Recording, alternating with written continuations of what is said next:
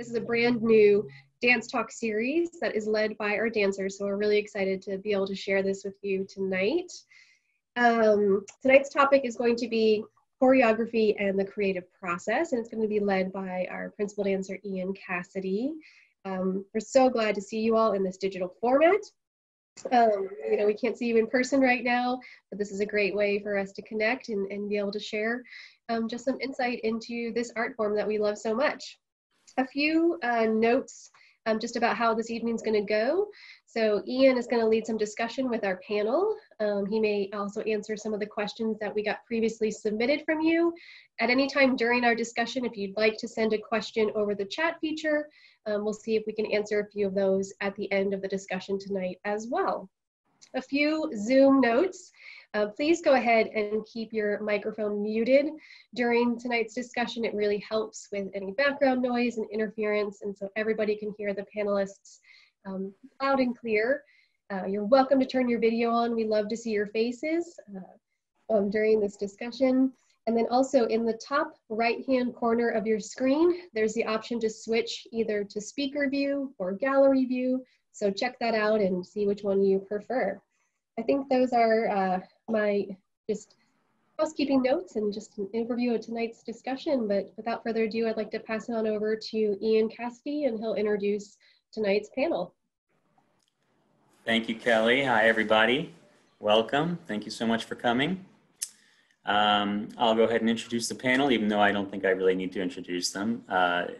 We have Connor Walsh, Oliver Halkowich, and Melody Mennite, all veteran dancers of the company, and all happen to also be choreographers. So let me just get started here. Let me ask you all, have you always been interested in choreographing, or when did you know that you wanted to start choreographing? Connor, let's start with you. So you're right there. Oh gosh. I don't know when the urge really started, more of a recent thing, more in my professional life. But I realize now, looking back at my childhood, that my mother choreographed a tremendous amount.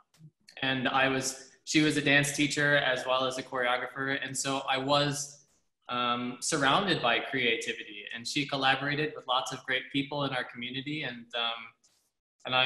it's not until kind of later in life now that I'm starting to try and make my own stuff here and there that I realize that there's something it's been part of my life in many ways for a very long time. But I personally didn't jump in there until I was probably in my 20s. It took me a while to kind of work up the courage or even consider that I had any possibility to do so. Yeah. You didn't think when you were training as a student that you might want to try it sometime? Or? No way. I mean, dance was terrifying and hard enough as it was. It was, I just think it took a while for me to have the headspace to even consider it. I think I was so hyper-focused on dancing, and the Academy has great opportunities where students can choreograph, and I never dared raise my hand for that. Sure. I wish I would have, because it probably would be an easier process for me now if I got comfortable then. But no, I mean, it wasn't until later that I started to be a part of so many choreographic processes with other choreographers and saw how many ways there are to create dances that I was like, oh, there's not one way, or it's not natural for everybody, or, like everybody has their own process, and maybe I can figure one out for myself. Cool. Very cool. What about you, Oliver? Fell out on, yeah, sorry. No, that's good. All good. I'm gonna say what the question was. Connor spoke so long that I forgot. Have you? No, have you always been interested in it? I was not. No. And I don't know why. Like when Connor was talking about the school, that made me think about. I went to a summer program at Pittsburgh Ballet Theater, and we had to do these sort of like groupings where I think we got like a group of 5 and choreographed to Pachelbel's Canon or something like that. But I mean, that's the only, and that was only just jarred now. But I had no interest, and I don't know why. Although I did choreograph like on my kind of diving friends. I was a diver, and I would like go to their house and make dances to Janet Jackson, but who didn't? But I don't know. I think I just wanted to be a dancer, and I didn't think I had any sort of voice in choreography. And it was our choreographic workshop in whenever that was, in 2010 or 2000. Was it that long ago? Really? It was when we moved into the building. Into the new building, yeah. And 2011. And that's when I think I was brave enough for myself to try it out. That's funny. Maybe it's because of all your dances on Instagram and stuff, but I kind of picture you having always done stuff like that, even as a kid. I remember it, like, as you can tell, I'm very roho because I've been laying out at the pool. I'm in Florida. I've always liked to lay out at the pool, and I've always liked to choreograph in my head laying at the pool. So that was something I did as a kid. That was the extent of my choreography. That's as far as I went. I don't know. I don't know why I didn't. I thought other people did it better. I still do, but now I like doing it. Yeah. Well, I think too, like Connor said, sometimes when you're so super focused on one thing, it doesn't even really occur to you that you might, And there's also something about I wasn't ready to use my voice to tell people what I wanted, what I thought, and I was very much, I used my body to kind of be myself, and I wasn't ready to say it. So that's been a kind of thing. Interesting.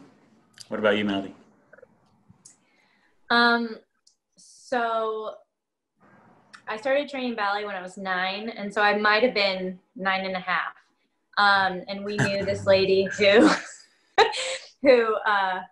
she like headed up this like performance troupe, and they did dance kind of around town in a different way, but she was like a friend of the family. So I was determined to make a dance and show it to her.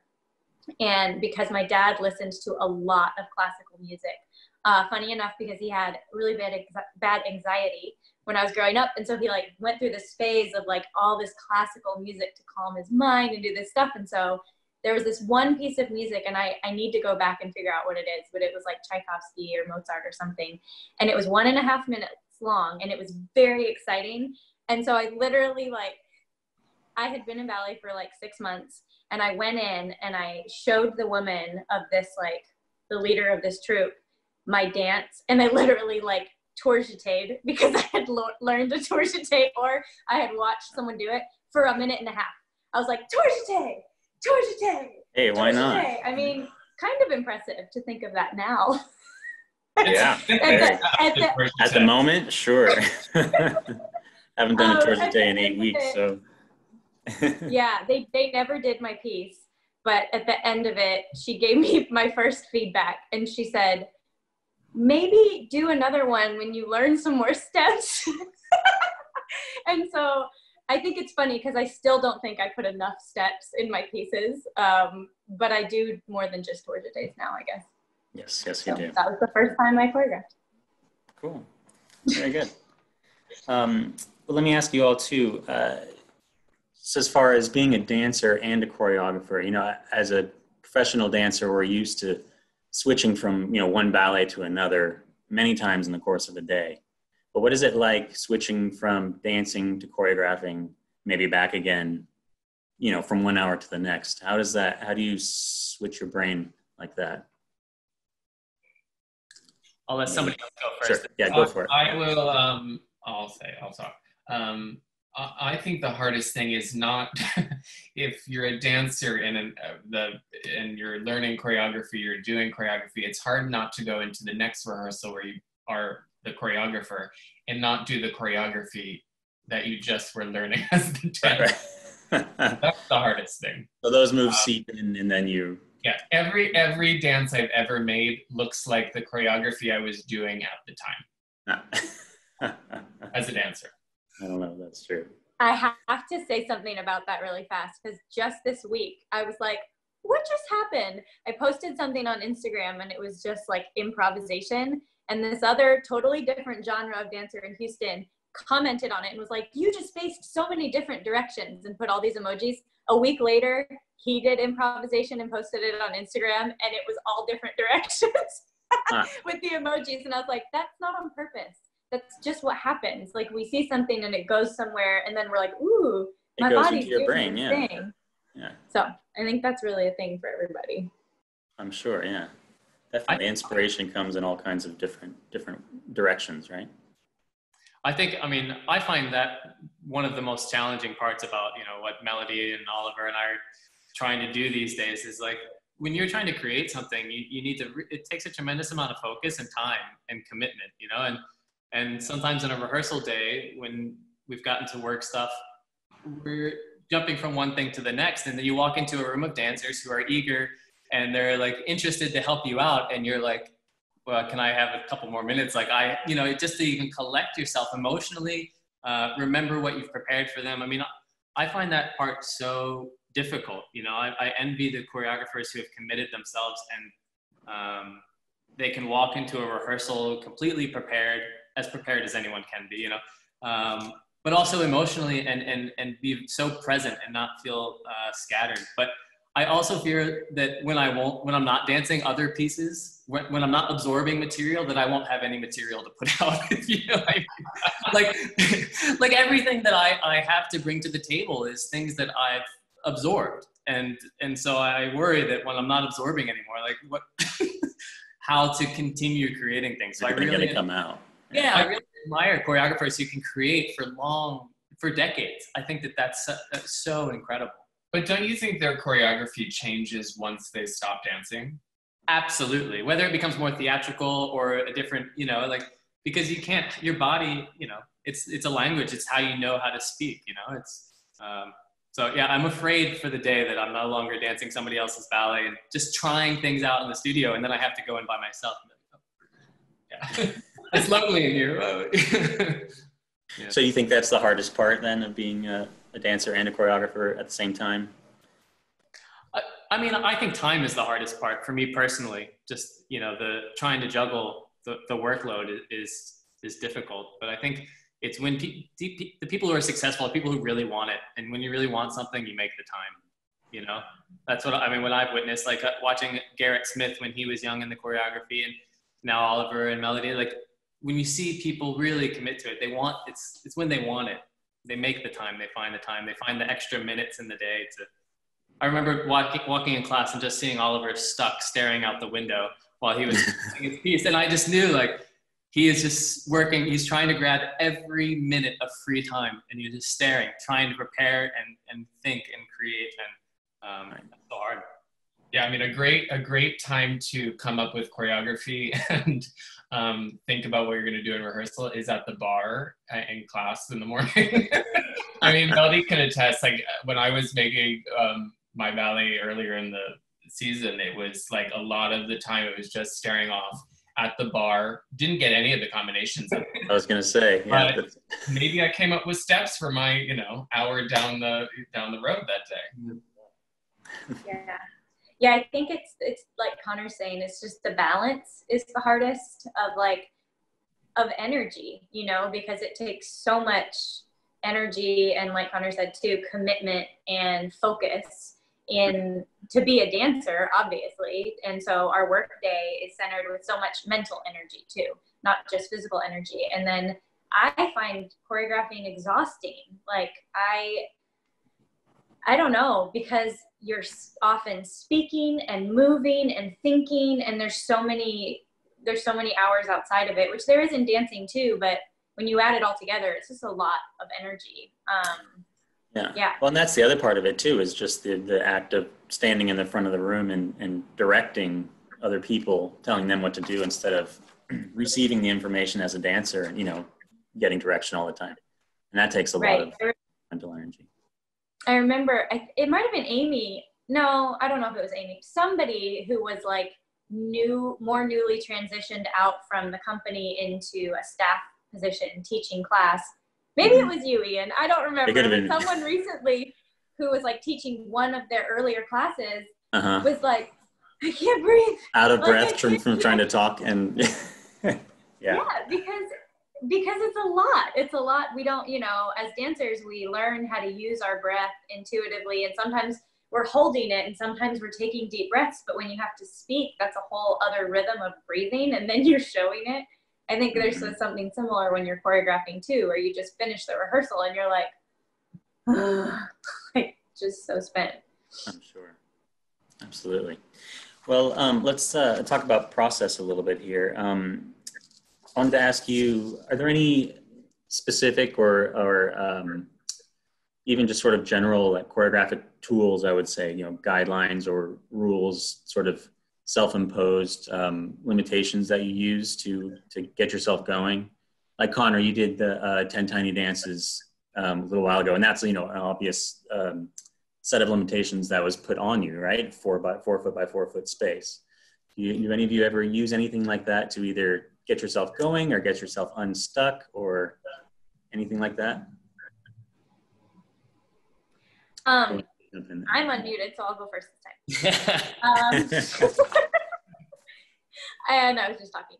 I would say I didn't want any extra limitations or challenges, especially the first like several years of getting back into choreographing. Although what I think is funny about that is it always is anyways. There always is some sort of random challenge that presents itself on top of just creating a piece, whether it be an injury and having to sub someone in or something. And I'll say the first piece that I did was actually with Oliver. It wasn't a ballet, but it was for a Michael Jackson tribute, and it was on a pool deck. Yeah. That was like these weird dimensions. And so I think kind of like that, like there's already enough challenges. So maybe, I don't know, the first time I have given myself a challenge was most recently for Oh, There You Are. I like kind of put these little obstacles around the stage, and that was challenging. It was challenging with a big cast to navigate around it and try to use it well. And sometimes I think it worked, and sometimes it was more like, get these things off the stage. But I don't know that I'm at the point yet where I want to impose more challenges on myself. I think that there's enough moving parts that for me, it's trying to like harness each one of those and keep track of them. Like, okay, here's how many people, here's some formations, here's where I'm at in the music. Like structure is incredibly important for me, or nothing will happen. Yeah. Sure. Yeah, that makes sense. I mean, I go ahead, Ollie. Hit it. I personally, maybe I'm a little different with Melody in that sense. And I think it's perhaps because I feel Melody's work always has a very strong emotional direction or a very strong voice through line. For me, I feel like I need restrictions to focus myself on something, because if not, I feel like it's like when you're at the grocery store and, you know, if the grocery store is too big, like you're looking at the cereal aisle and you just become completely overwhelmed. Like I prefer a store that's a little smaller. There's a little more selected options where it helps me pick things out a little bit. So I sort of enjoy either a challenge or a task or something that helps my brain focus me in a little bit, or else, at least at this stage in my experiences, I find the unlimited options completely overwhelming. You know, if the space is too blank and there's too much openness, my brain also becomes completely blank. And so I find I like to have a little driver or a little task for myself just to help me stay focused. But I think that as I find my own personal voice, or, you know, what I want to say with something, maybe that will change. That's how I feel these days. A completely blank canvas sometimes is just too blank, right? Terrifying for me personally, but yeah.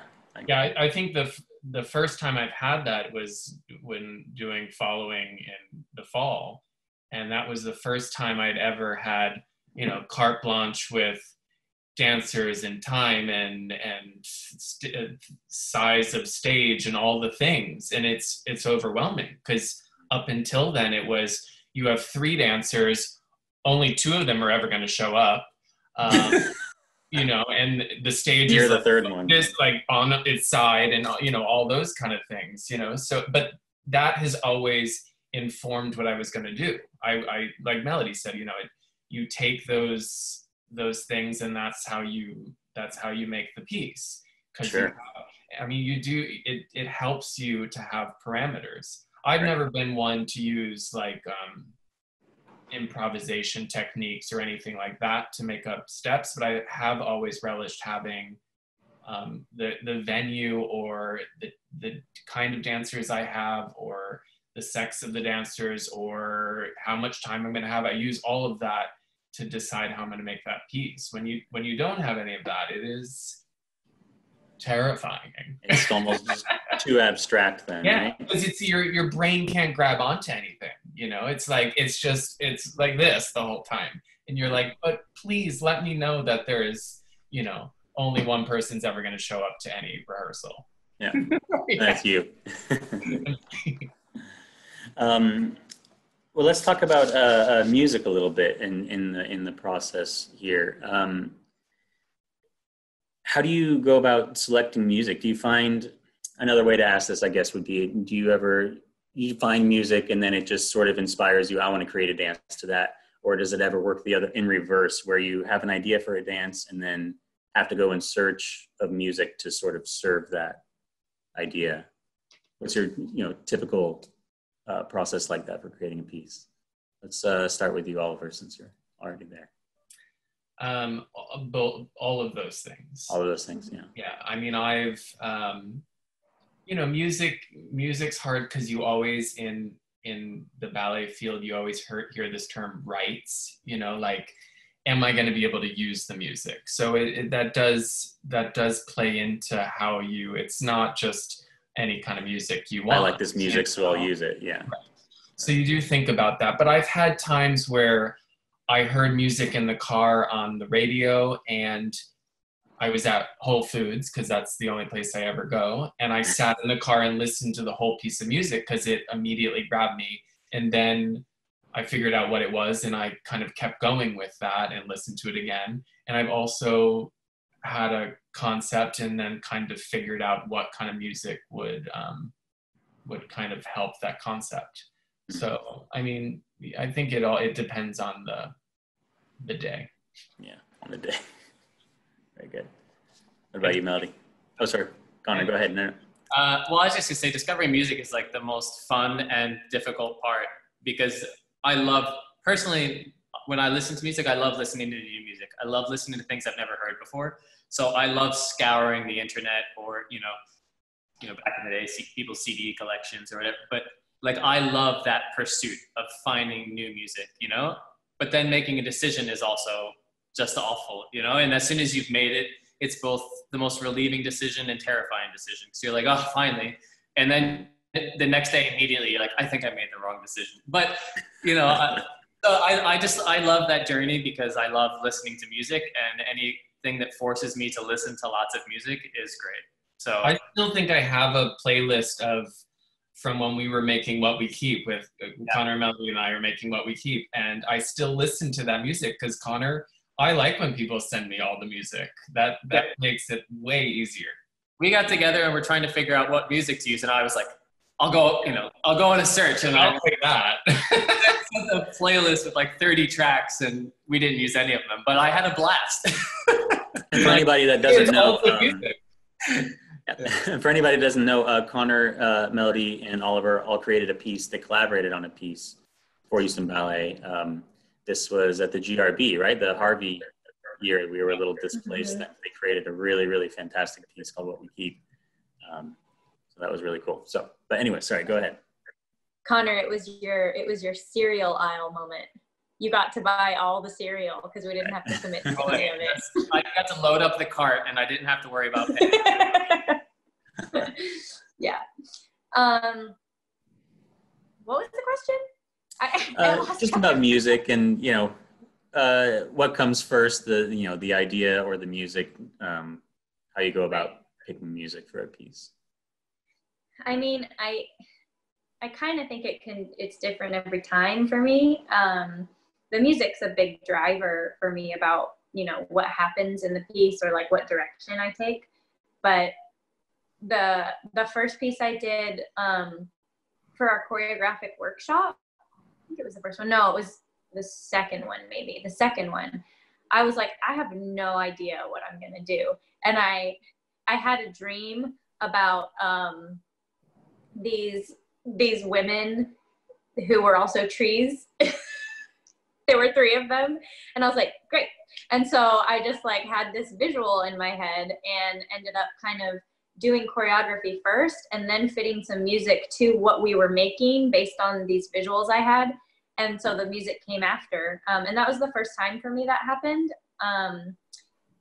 But I think the music can't come too far after for me, because it does drive a lot of the piece. But it depends. Sometimes I'll hear a piece of music, kind of like what was already said, and I'll just be like, oh, I want to use this, or I'll hear several pieces and I kind of want to put them together. So it's not set in stone for me. I guess I like the cereal aisle, Connor. Yeah. I guess I like lots of all options. the things, all the options. You're much more comfortable there than I am. Yeah. I don't eat cereal. It doesn't always turn out well. There's no better option. It's so funny. We learned when we collaborated that all 3 of us have very different, I wouldn't even say strengths, but different instincts about like how to move into something creative. And so it was really fun to learn from each other. But yeah, we all 3 are like very different in how we get there sometimes. Just fun. Very cool. Interesting. Well, sticking with music, I was just wondering, do you remember the first piece of music that you ever really fell in love with?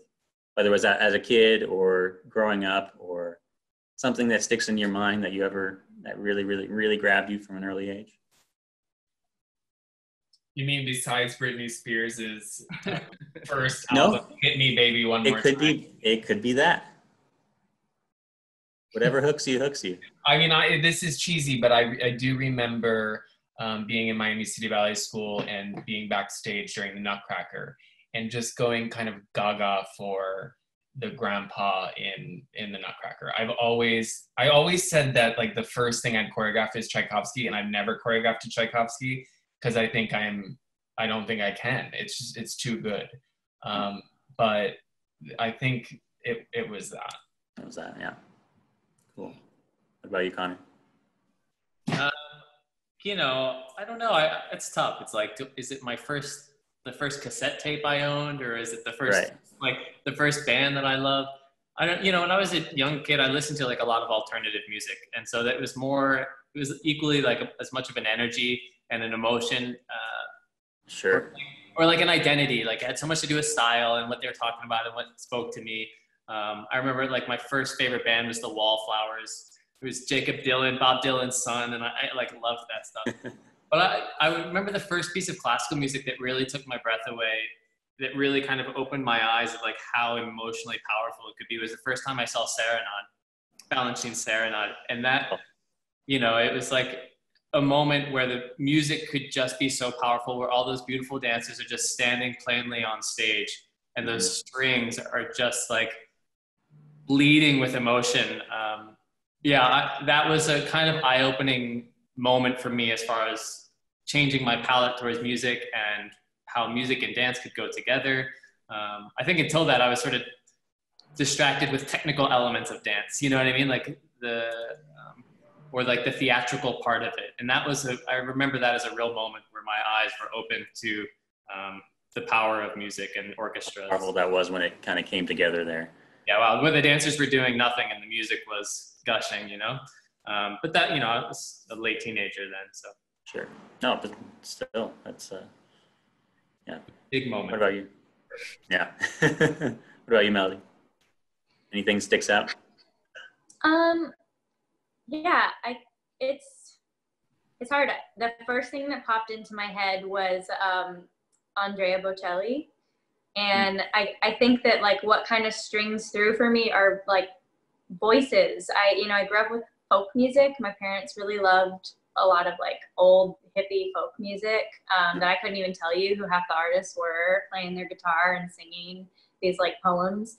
And my whole family played a lot of music growing up. So music feels like people and community to me. So classical music, it's not really different from that. Like I really feel that with like instruments like cello and strings. And then I like percussion as well, but sometimes I struggle with parts of classical music, like horns and things that I'm just like, like I want it to feel like more a like little a bit voice, more huh? like a human voice. And I guess that's just my preference. But yeah, I loved his voice. My dad listened to Andrea Bocelli when I was like probably right before I left to come to Houston. And I still can like get really teary, like listening to those songs, just because there's something really beautiful about it. So that's what popped into my head. Yeah. Absolutely. What about choreography? Any pieces that you remember really grabbing you when you were younger, even if didn't make you say I want to be a choreographer, but something you Petite Mort. Petite. I'm Petite right there Mort. with you I on mean, that. Yeah. I think it was the first time. Yeah, I got to see a VHS.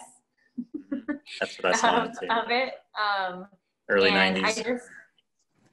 I just was like stopped in my tracks. I mean, I had never seen anything like that.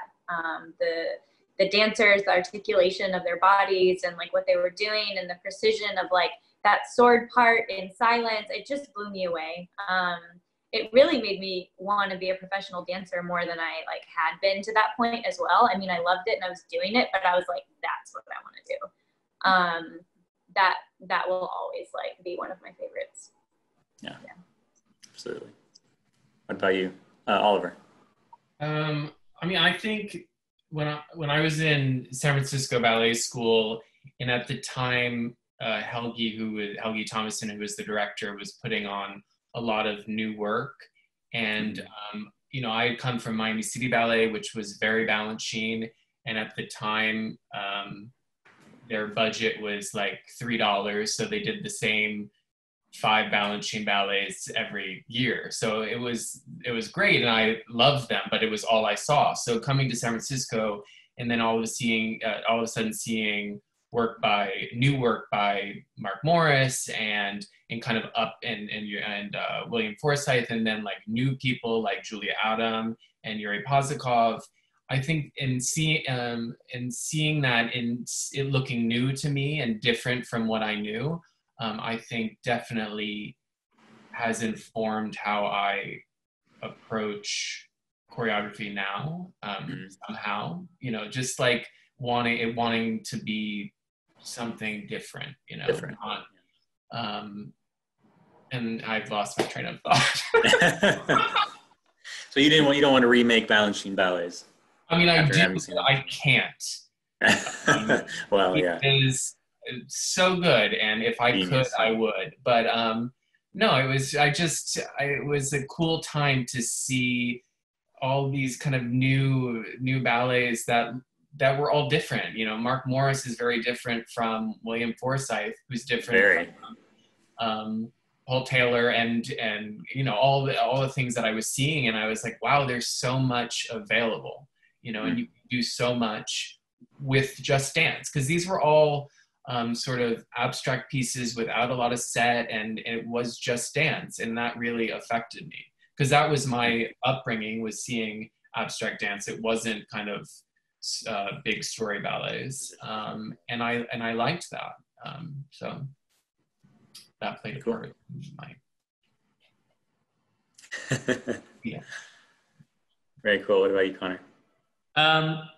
Yeah, I mean, I don't really know where to go with that. I remember when I first came to Houston, it was a big eye-opener, just because it was the first time I came to a school where I could watch a company, right? And so immediately in my first year, just seeing ballets like Menon, like I had never seen anything like that. Something so theatrical that took the teenager out of me that just wanted to see a guy do big double tours, and say, whoa, like ballet can be so much. And then also, early on I saw a ballet, Christopher Bruce's Ghost Dances was really impactful to me. They did that when I was the company did that when I was in the school here, and that was kind of a whoa. Of course, I went home and watched that DVD over and over and over again after that. Really burnt the hole through it. But yeah, there's also a lot of ballets. I remember Dance Salad has been a big eye-opener to me at a dance festival in town, where we've gotten to see been exposed to a lot of dance. And I remember I saw a David Dawson work called The Gray Area there, and that was another big eye-opener to me. At that point, I had not really seen any Forsyth, and I had not been exposed to much European dance and their sort of aesthetic and style of moving. So I remember that piece. I'm not sure I've seen it in a very long time, so I'd love to watch it again and see if it still speaks or excites me. I remember that being a wow moment of what I thought dance and ballet could be for choreographers. So that one particularly stood out for me. Cool.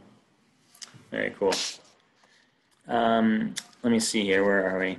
Oh, yes. Okay. So let me talk a little bit more about the process here. I'll ask you guys.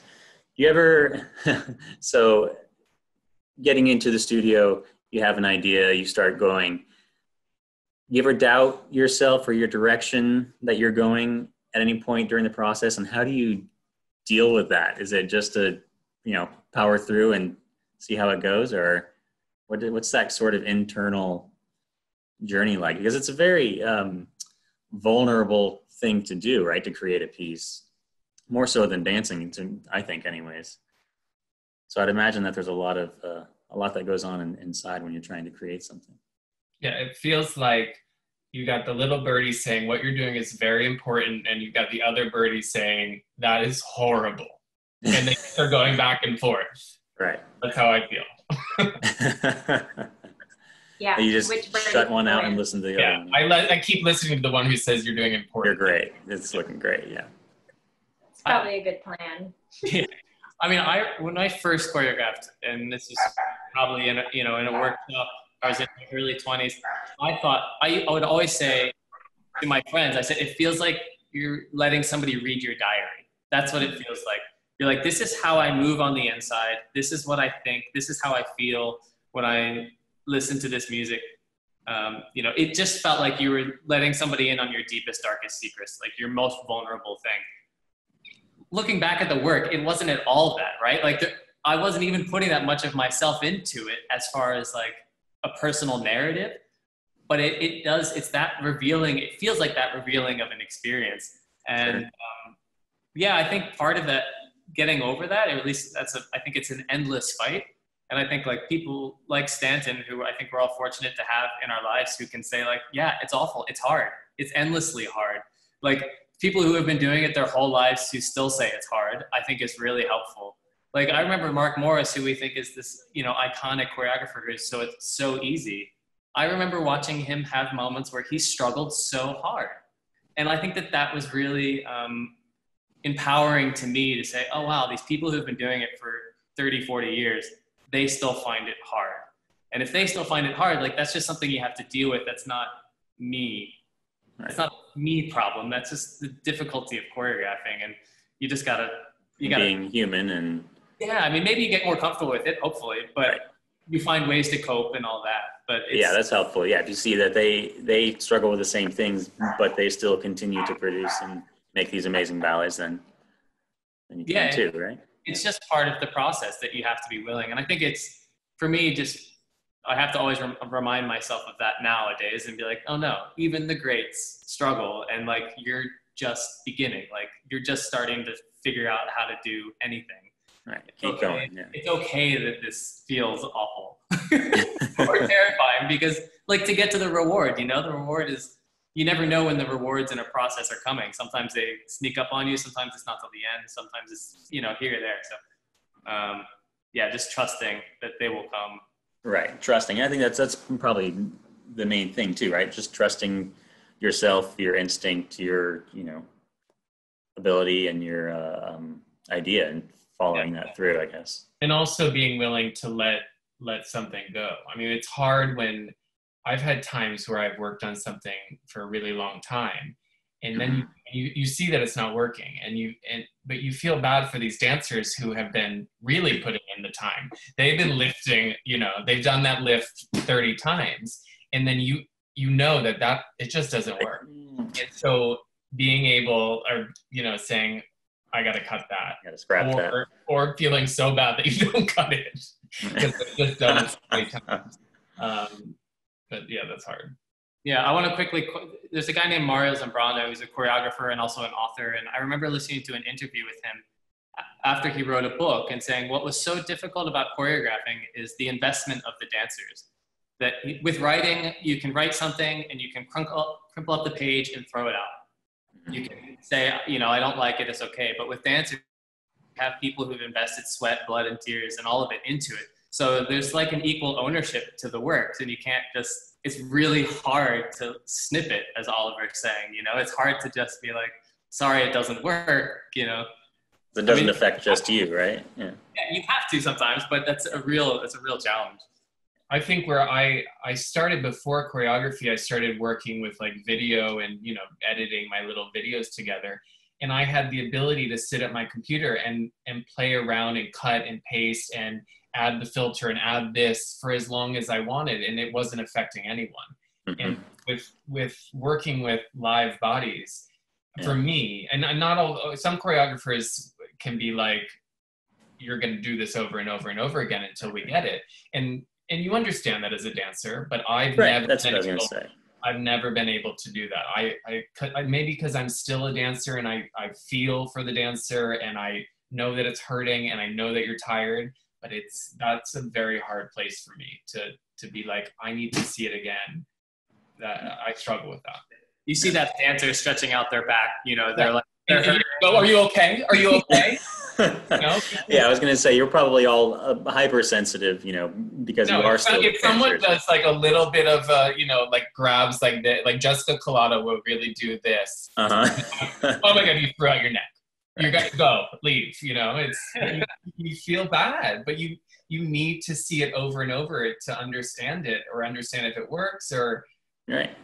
But as a dancer, you get that. That's part of the deal. You know? Yeah, as a dancer, you want to get it. You want to be helpful with that. Yeah. You'll be happy at the end, regardless of how much it hurts. You'll be happy if you succeed and you make something. If you get that, it's all worth it. Yeah. It's hard to remember that on the flip side. The other side. Oliver, I feel like you know when I'm hurt before I know. Like in one of your rehearsals. Melody, like, you hurt yourself. Stop. Please stop. Are you hurt? Sit down. We'll just talk about it. You'll be like, are you okay? Just mark it. And I'm like, I'm fine. Yeah.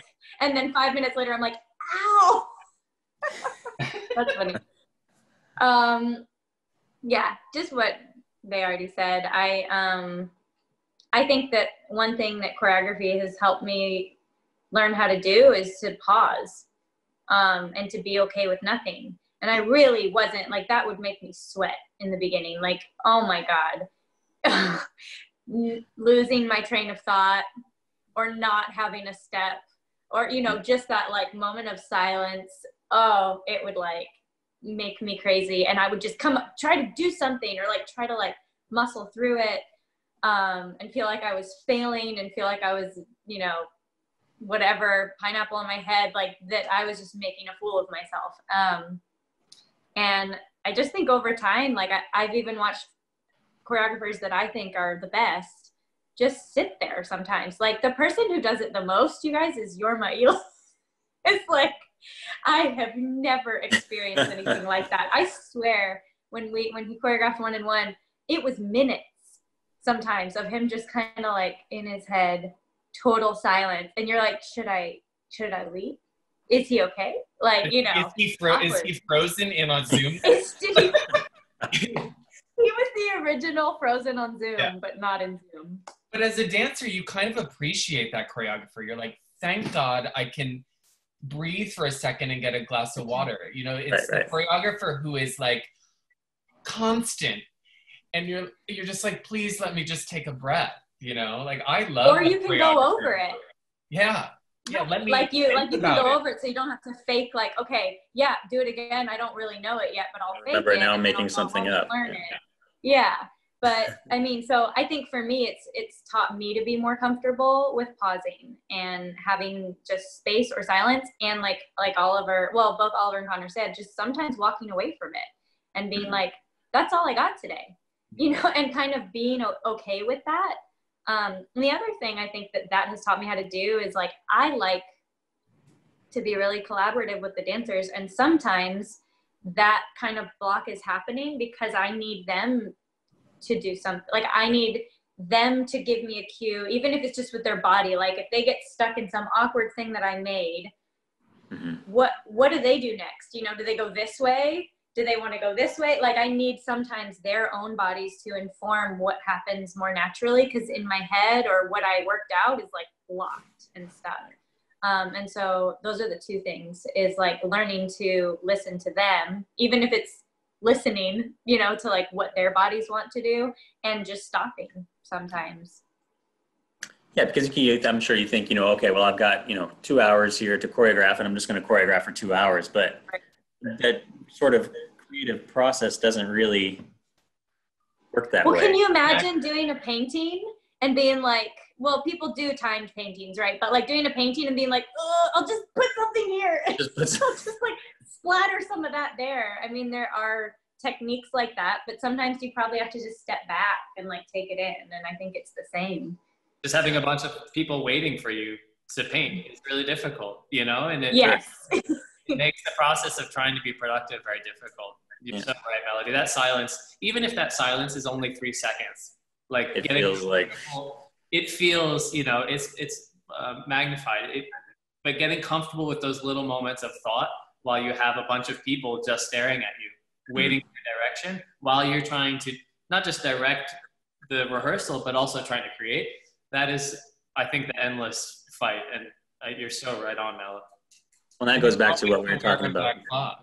Sorry. What's that? We're always aware of that clock. I mean, there's not a lot of artists who have to kind of always be cognizant of the ticking clock that you have an hour. It's like you don't know when the inspiration is going to hit in that hour. And if it hits at 50 minutes, then you're like, well, I just got started. You know, it's that's a struggle with choreography, I think, is that time. You know, it's just dancers aren't free, you know, you have to, it's an expense to create. It's difficult. Yeah. It's a business. Yeah. There's always that side of it. And there's so many factors that go into, like you said, when's that inspiration going to hit, you know, the movement of the dancer, or it's just an idea that pops into your head, something you see. So I guess you never know. Right? It never works out that you walk in and your rehearsal starts at 1:45 and at 1:46 you're flowing, you know. Right. You know, it's like 1:47, nothing's happened. 1:48, worse things have happened, you know, like, and then at 2:30 you're like, oh, okay, I get it. And then it's over at 2:45. Right. You know, that's part of the deal, and that's, you know, what you work with. Well, then let's see. How has choreographing influenced or altered your perspective on dancing, or even if it's just, you know, how you relate to another choreographer in the room? Has that changed at all that you've noticed since you began choreographing?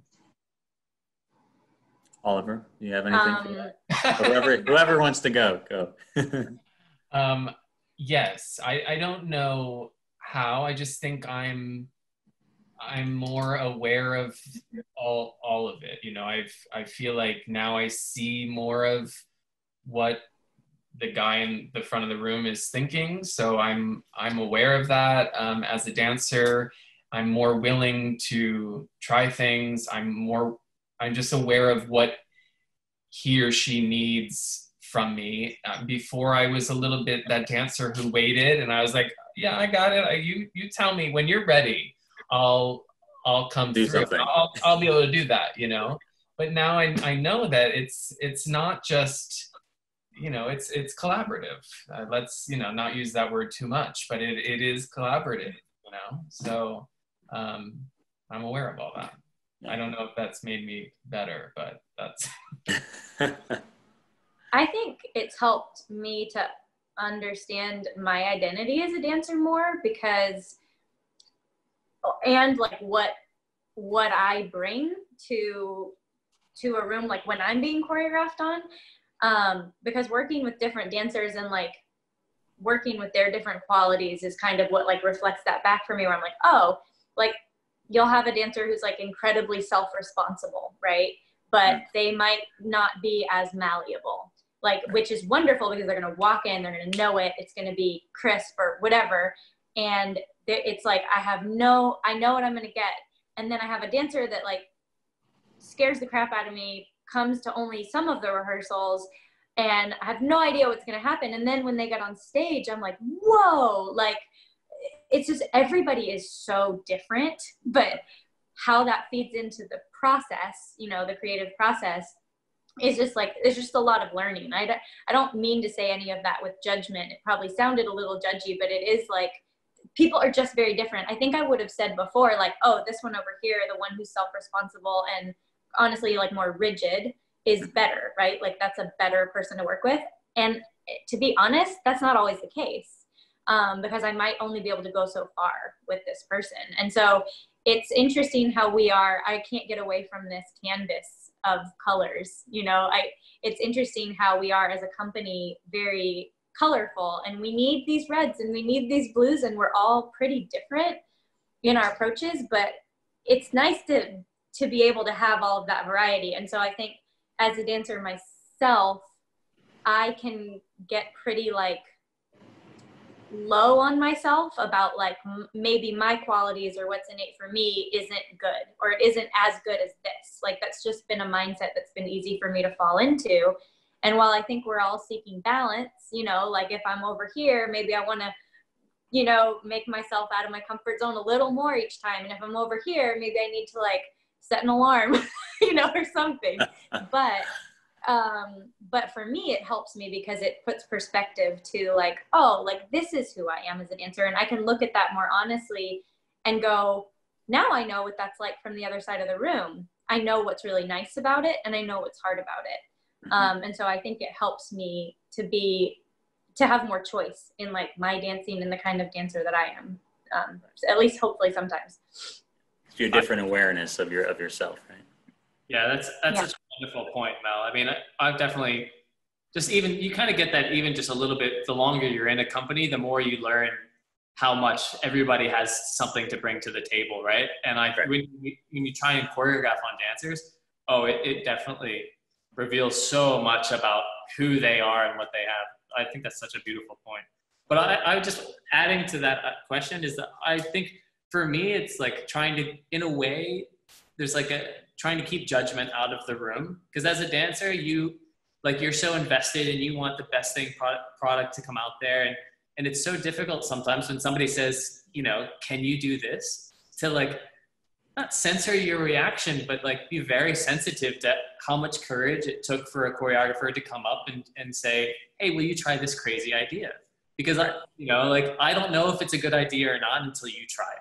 Right. And I feel like dancers have the power to really support choreographers and really participate and really elevate the work, or they can also make choreographers go into their shell and make the work worse just by, bringing judgment or second guessing their idea, or like not being sensitive just to the fact that it took courage for them to even suggest it. Right. You know, and I've tried to bring that to my work. I'm definitely not perfect at it. You know, we all have emotions, and sometimes people ask you to do crazy stuff, and it's hard to not like. Sometimes your thoughts just go across your face. Yeah, but, I always try and collect myself and go, okay, wait, you don't know where this is going to go. You don't know until you try. How this is going to end up. So I think choreographing has definitely made me a more well-rounded dancer and a more helpful dancer. At least I hope so, because I have a lot of admiration for people who try and get in front of the room and make stuff. I think maybe more available, huh? Try. Yeah. The big thing that you're saying is that, I mean, for me, choreography is like a game. Like we all went in to the studio and we're playing, and everyone has to participate. If you have someone who's not participating, then the game's no fun, or it doesn't work. So I think that's what I've learned as a dancer is every day you've got to go in, you got to participate. Whether you're in a good mood that day or whether you're hurting that day, you've got to be willing to be participatory. Yeah, absolutely. Well, I have a couple of audience submitted questions here too. So let me just go through a couple of these. Do you like to choreograph in the performance's exact order, or do you prefer to create sequences and then group them together in whichever order you'd like most? I read that for verbatim there. Does that make sense?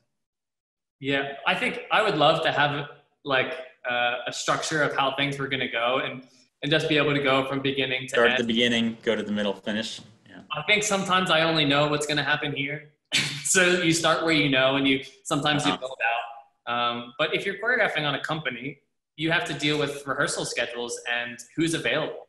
So you have to be, the company, when somebody's creating work, they try and always give that choreographer priority. But the choreographer has to be flexible with what dancers they have available, because the company's putting on not just one ballet, they're putting on a season of dance.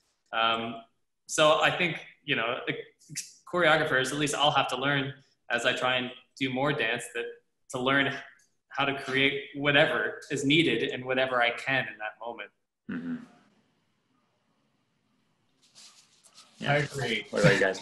You agree? I agree with everything Connor said. Well, it's like those limitations, right? They're kind of. I want that on record. It is recorded somewhere. You got to make a little a GIF out of that or something. Yeah. It's like, those limitations that we talked about, but sometimes they're just part of the deal, right? You have a group of dancers that are not next in the sequence of the actual piece, but there you have for the next rehearsal. So you have to get started, right? There's always that place in the music that you hate and you just keep skipping it. You put it off. Even if it's a story and you have to tell it, you have to work, linearly. There's always the place that you're like, yada yada that part, right? Yeah. We hope it reveals the big blackout in the. Let's see, what else do we have? Do you believe any additional training beyond dance training is necessary and or helpful to be a successful choreographer? Like, would you like to have had some choreographic training? And I know that there are schools for choreography and things like that. You feel like that would be? There's no training for choreographers. I mean, there is, but a lot of the choreographers that work in classical ballet companies, by osmosis, became a choreographer. Right. Which makes you feel like you didn't go to school for something, and then you're just you're making it all up, which you are.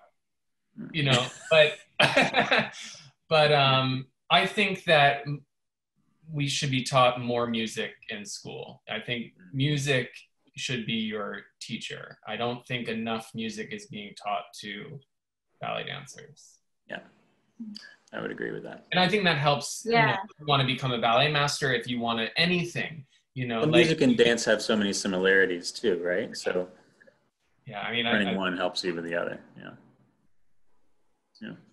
Yeah, I agree with what Oliver said. I think I was exposed to a lot of music growing up and learned instruments and stuff, just a little bit here and there from different people. But what helped me a lot, I think, specifically with choreography, was this weird class that I took randomly that my ballet school offered, because they had this guy that played the piano for us that was just kind of amazing, and he taught a rhythmic notation class.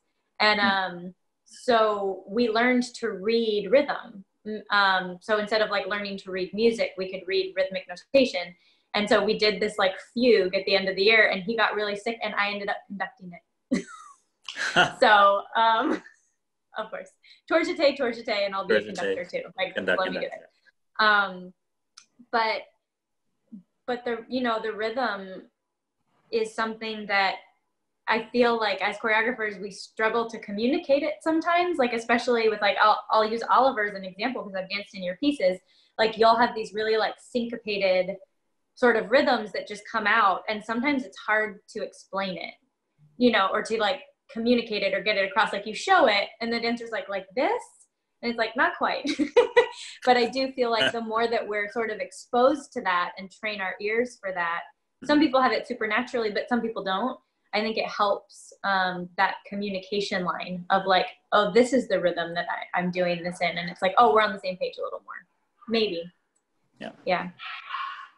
I mean, I would just tag on the end there. I mean, I don't think that there is no right or wrong way. I mean, that's something that I'm trying to come to terms with myself. Like, there is no way, that Right. singular way. There are methods and tools and things like that. And I think if you go to college or university and study choreography, I think that's part of what you're going to learn. You're going to learn tools, but you're not going to learn that there is one way. One way to do it. But I just think that when I look at choreographers that I admire, they are well-rounded and well-read, and they expose themselves to not just dance, to many art forms. And I think that you know, whether it's music, whether it's they go to museums, whether they go to all sorts of theater, I think that that's so important. The work that I want to be a part of is inspired by life as lots of different things, right? Just like cool dance steps, you know? So I think the broader of information people absorb, the more they have to bring to the table. Yeah, makes sense. Let me see, how are we doing on time there, Kelly? I think we could probably do one more question and then wrap it up. Okay, I'll have to ask this. This is a good one here. Choreography in the time of COVID, e.g., how can we get the whole world dancing down the street like Oliver? That's what I want to know too. What do you say? Do I answer that? I think you answer that, yeah. You put on little orange running shorts, and you put on a good song, and you chasse. Just chasse. Yeah. All right. I think listen to good music, and you're going to want to chasse. I have no other words of wisdom there for COVID, except, I don't know. I think everyone can be a choreographer. I think listen to music and like dance, and then you became a choreographer. There you go. That's it. Now's the time to play around because, you know, nobody's watching. Yeah. Right. No one's watching. Fill up your iPhone memory with all the videos of yourself doing choreography. And who knows? Maybe you become a choreographer. Send it to Houston Ballet. Sorry, Kelly. You get an influx of, you know, iPhone videos. That's fine. I can't wait. We look forward to seeing your choreography. Lots of orange I actually shorts. would love that project. I think we should do that project. I think people should send in clips and we should make a piece out of it. All right. I will not be in charge of that project. Are you taking lead on that one? Yeah, you have to watch all of them. Yeah. Well, I think that might wrap up our conversation for tonight. I want to say a big thank you to Ian and to Connor and Oliver. Thank you. It's so fantastic hearing your thoughts and having Ian lead this conversation, this dancer perspective. And then I want to thank all of you for joining us tonight. We are so thrilled that you're continuing to support us and we get to see your faces and connect with you. And we're thrilled to do it over this digital form, and hopefully someday in the near, not too distant future, we'll see you back again in the theater. But we appreciate your support. We hope you are safe and healthy, and stay connected with us. We look forward to seeing you again soon. Have a great night.